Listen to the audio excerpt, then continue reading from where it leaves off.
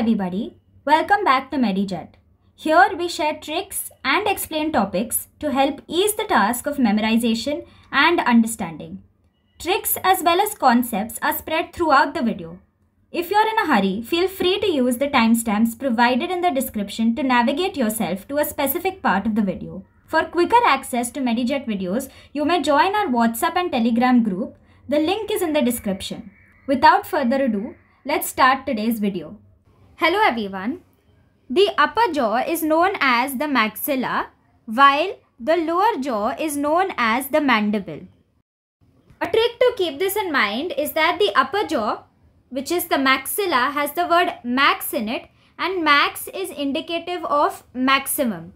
Maximum meaning having the most of something and being at top. Hence, the maxilla is the upper jaw while mandible is the lower jaw. I hope this trick helps you. That's all we have for today. Thank you.